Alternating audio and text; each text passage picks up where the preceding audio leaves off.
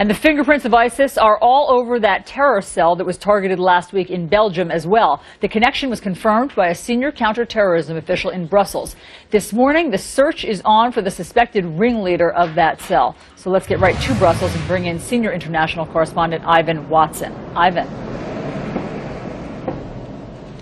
Good morning, Allison. That's right. It's a manhunt for one of Belgium's most notorious jihadis, a man named Abelhamid Abaaoud.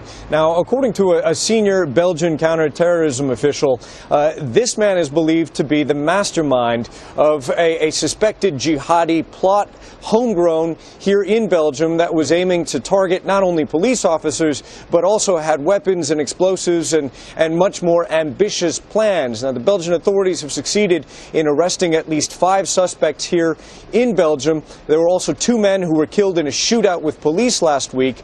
2 more suspects arrested in France, as well as a suspect believed to be of Algerian nationality who was arrested by police in Greece. But Abelhamid Abaaoud, who was last tracked to Greece, is still missing right now. And part of why he's so famous here is he's believed to have taken his younger brother, who was only 13 years old at the time, to Syria to join the ranks of ISIS. He's been described, this boy Yunus, as the youngest jihadi in Syria. Abaaoud was also believed to have been filmed driving a pickup truck, dragging corpses, more than a half-dozen corpses, through a field in Syria. And again, his name is reared after he was believed to have been killed and now linked to this jihadi cell, 2 of whose members died in a gun battle with Belgian police last week.